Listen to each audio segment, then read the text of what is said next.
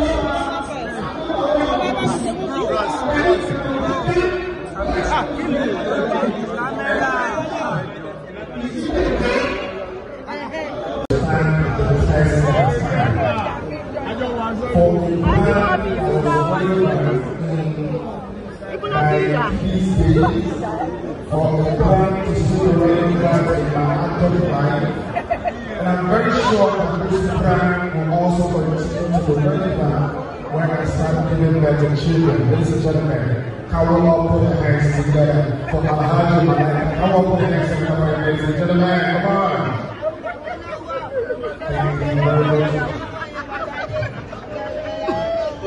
I have my fathers in the house, obviously, but then I would like to use the opportunity to welcome one more time our very own lecturer in the education, right? We are talking about Nollywood of the whole universe. Ladies and gentlemen, let's celebrate in the house. Hey, we go to the couple places that are ladies and gentlemen. Yeah, we just come from I mean, that's nice to be like, just come. I just come back, ladies and gentlemen, from traffic.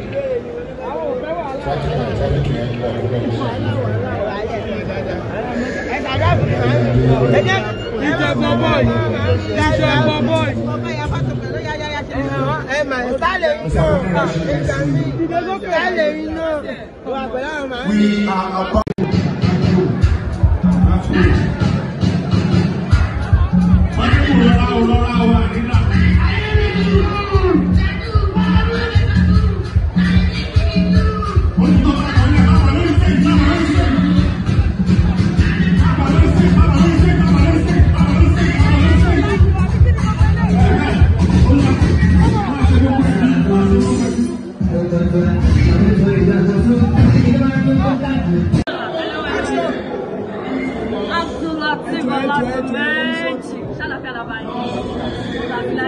fashion, you get everything. Fine.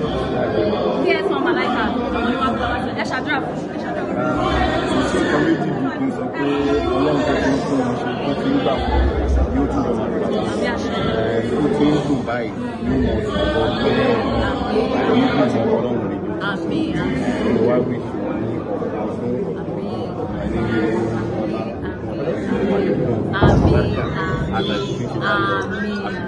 Thank you so very much.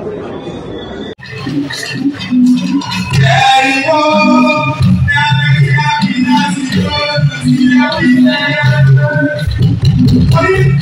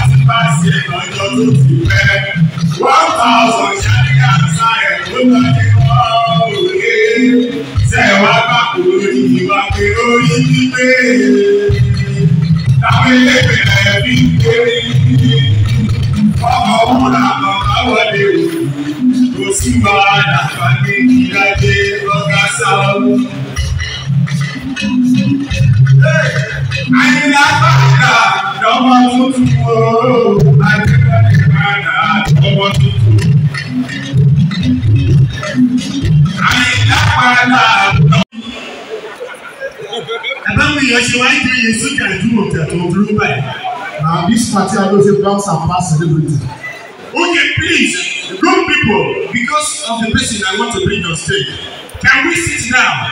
Then I need videographers. Tell me about you want to tell my wife just like you be and you can be more controversial. And you come around tell I will. And my let out. Even if you want to snap them, at least carry better phone like iPhone 14. I can get over the 1,500. This is really good. Oh, I don't phone the video while go hello phone I can't tell you no go Gio Mother Solo. You mean to solo you? What the thing our phone will look at the question of who are we? And my wife I meet on you, somebody you, and I meet on the son you go to you. So you do that. Can I song anyhow? I tell you what you are doing. The world knows the Matayami. So the motion palori very good. The matter for photo work with a palori. Imagine you. Mugabe the law photographer. I'm going to come over in the picture. You already shot up. Motion man that over that man. Okay. I mean, you think you're Joe like you. Joe, I think you're future. Joe, what you call improving and you're present to me. Think about Joe, what you want me like that. Oh, you have a my bad to me. I need it. Okay, ladies and gentlemen. She's a welcome when you're doing me today.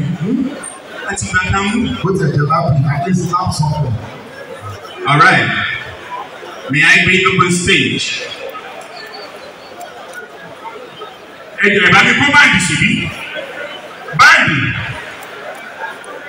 would like to call on the kids of Malaika back. Is that currency right here already? Good as am I the girl by you? Only one for me.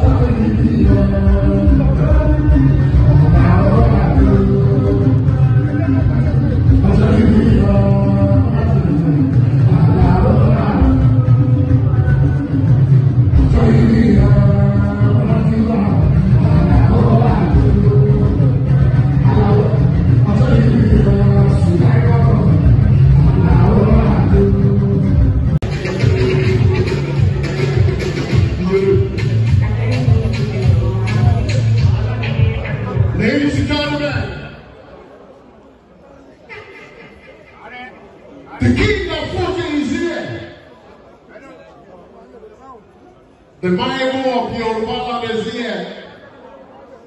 The Malaika of Fuji is here. Odushamala of Gandhi is here. Omani Fawashe is here. Ladies and gentlemen, I present to you K1 the ultimate King. What's your name? Marshal K1 the ultimate in the building. K1 the ultimate. K1 the ultimate. K1 the ultimate. God bless you. God bless you. Alhaji King. Wasiu Ayinde. Omani Fawashe. This time yesterday, K1 was in UK, London. This time yesterday, K1 was in UK, London performing. K1 promises to be here on this special day.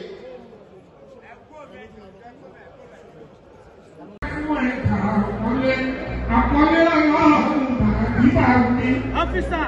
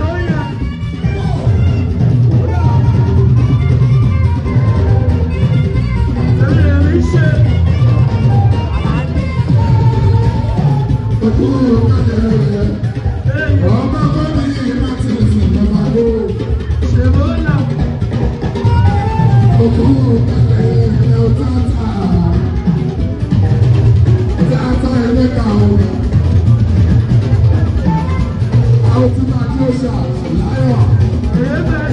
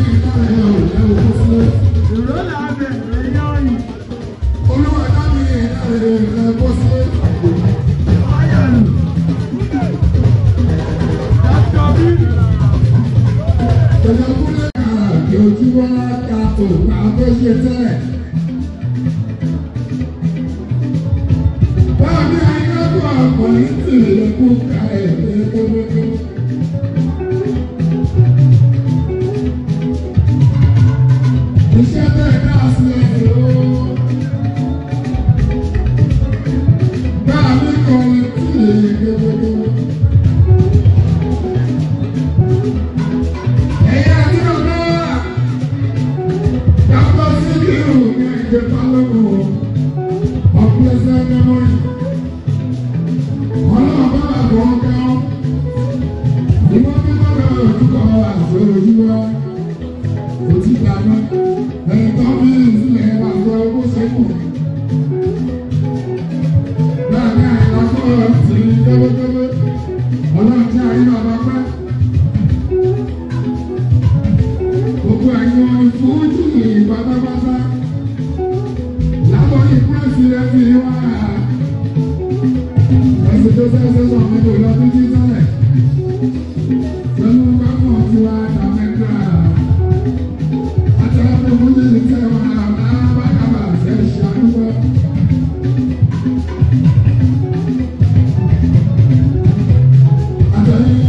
you.